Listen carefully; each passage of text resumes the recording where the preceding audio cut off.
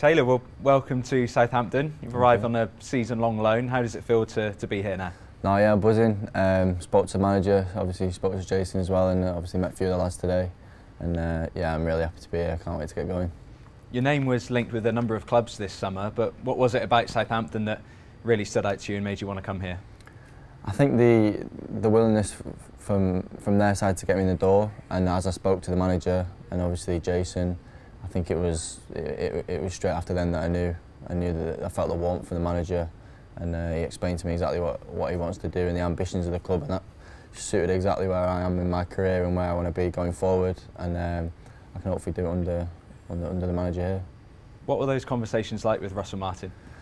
Just obviously catching up on obviously played against his teams when he was at Swansea, and just about the ambitions he's got, touching on little styles of play, that what he wants to put into the team, and for me I think it suited me down to the ground, and it's how I want to play football, and I'm hoping I can repay him this season. You mentioned there playing against his Swansea team. What was it like being on the opposition with his style of play? Really difficult, especially when we had the ball at Burnley. The pressing that Swansea did was hard to get through, and obviously when they had the ball, you know where he likes to play, and they can cut you open if your pressing isn't right, and that's what I enjoy doing. But I also enjoy the defensive side, so I'm hoping to put that into place as well. Tell us about last season. Obviously with Burnley a title winner, and then backing that up as well as captain with England and winning Euro 2023. Those experiences must have been incredible. Yeah, it was a kind of a season and a summer to remember, really.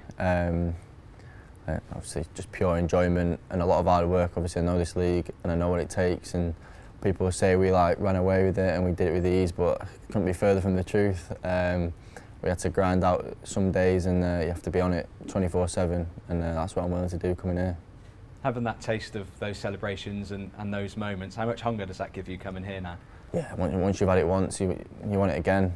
I want nothing more than to get Southampton back to where they belong in the Premier League. So, and that's where my ambitions are as a player as well. So, yeah, I want nothing less than that. You're still really young, but you come here with so much senior experience already, especially in the Championship. Has the manager outlined what he expects from you and what your role here is going to be? Yeah, he just obviously mentioned, I lived it last season, obviously Burnley being promoted and winning the title, but I said to the manager, obviously I'm experienced at this level, but I've still got loads to improve. I'm a 21-year-old centre half. I'm still so young, and I'm willing to improve, and hopefully he knows that I'll obviously listen to him and listen to the staff, and I think I can improve massively as well. Obviously we've had an unbeaten start to the season so far in the league. Have you had much opportunity to watch Saints at all yet? Yeah, obviously the ones on telly. I watched Sheffield Wednesday and Plymouth, and I was obviously really impressed with obviously the first game of the season. It was the start of the season, the EFL, and I was very impressed with obviously how they played and stuff, and I was thinking to myself, I could see myself playing in that team 100%. And obviously the Plymouth was obviously a different type of win. Obviously last minute, and away from home it's tough, and obviously they showed that the team has that side to him as well, and hopefully I can help that as well. When you know a move's on the cards like that, and you're watching the team play, is it quite easy to look and see how you're going to fit into that system, and I guess how big an impact does that have? Yeah.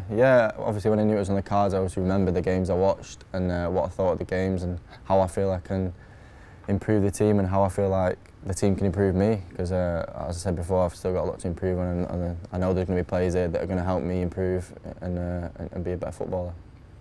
Obviously you're coming from Manchester City, there's probably a few familiar faces for you in this dressing room already. Did you have much chance to speak to those guys before coming here? No, I obviously spoke to Sam Adozie today, seen him today, and Juan. I spoke to him a little bit because I was with him a little bit at City. I spoke to Nathan Teller a lot. Obviously he was great for us last season at Burnley. I love him to bits, so I was obviously getting some good advice off him, and he had nothing but good words to say about the football club, and was telling me to come straight away. And the last one, I guess an easy one for you to answer, but what are your targets and what are your hopes for this season? I think the same as everyone's is obviously to get Southampton back to the Premier League. That's the feel I get around the club. I won't be here otherwise, because that's what I want to do. I want to win. I've obviously had a taste of that in summer, but aspirations to become a better footballer as well. I feel like I can do that along the way and learn learn different styles and different ways to play football, and I feel like the manager and the staff here and the team can really help me do that.